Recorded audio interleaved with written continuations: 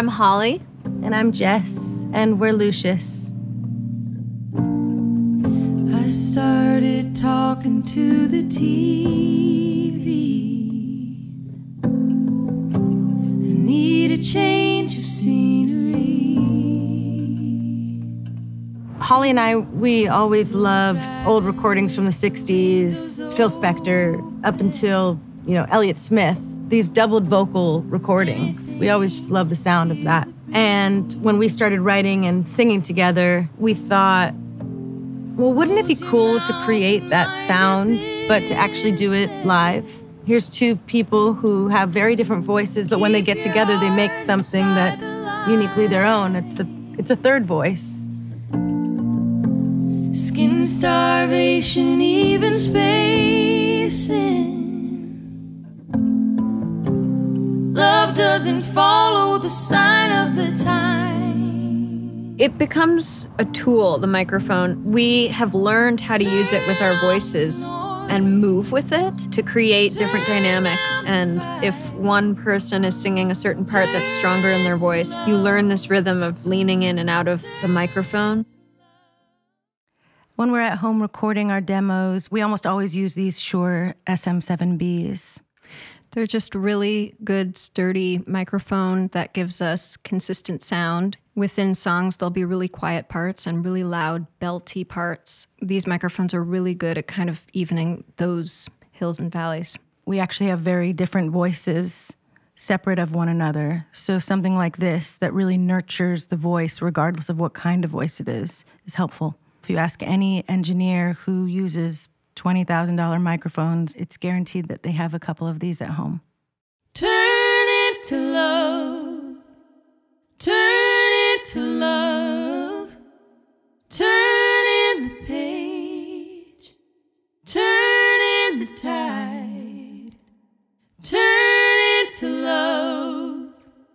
Turn it to love. We met the owner of Cloud, and he saw us singing together into one microphone and thought that his could do the trick, so he sent us one to play around with, and we really loved it. Yeah, I mean, we've used it in the studio and we've used it on tour, so it's a flexible figure eight. There's a power in using the same microphone because we're connecting and we're staring into each other's eyes and we're singing actually into each other's voices in a sense. Our two different voices complement each other in this way that creates kind of its own entity. And so having one mic sort of amplify that unified voice is a cool thing for us to play with. When the walls close around me, that is where I found your love. Couldn't have imagined, never could have dreamed this up. This here is our KU100 binaural Neumann microphone. We use him to create a very immersive experience in the studio.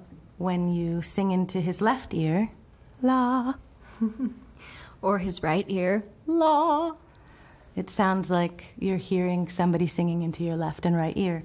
It is a 3D microphone, so we have a lot of fun playing with dimension and dynamics. You can get really close, or you can be farther away. For us, sometimes when we have beltier vocals, we'll play with the distance, or even play with where it's being heard on the head. So from behind, it sounds like someone's behind your head, and obviously on either ear or in front of the face. So we have a lot of fun playing with that and our own dynamics in our voices. When you're singing background vocals, we'll really wrap around his head and even use our voices in different ways to make it feel and sound like there's a group of singers. When the walls close around me, that is where I found your love. Couldn't have imagined, never could have dreamed this up. Turn off the noise. We've just always been fascinated by sound and creating something that's uniquely ours, but also just experimenting and being playful about it. And so we're always trying new things just to see what we can get. Just like different guitars are used for different moods or experiences, same thing holds true for microphone. where I found your love. Couldn't have imagined, never could have dreamed this up. Some of the things that have happened in our career, whether it's singing with Roger Waters and doing the Pink Floyd tours, or singing with Mavis Staples, or singing with Harry Styles, or whatever. I mean, all these different amazing opportunities that we've been a part of, and then also being able to maintain our band's own career at the same time has proven to us that anything's possible. This downtime, this moment where we're not able to tour, has really offered us a moment to reflect. We've written more than we ever have in our entire career. We can't tour and we can't leave. And so we started writing with other writers through Zoom, which was really interesting because we hadn't written with other writers before. And one of the writers that we had been working with and are still working with is Laurie McKenna. And we talk a lot at the beginning of the sessions about what's going on in life and how we're dealing with quarantine and everything else. And we started talking about, you know, just having these heavy feelings about the state of things and how can we turn that into something positive. And that's how we started the song Turn Into Love.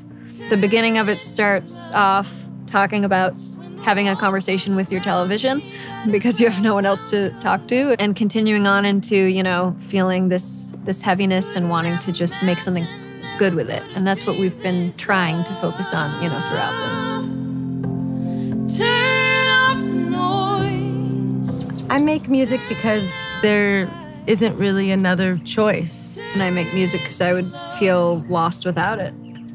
It connects us to each other and to the world. Turn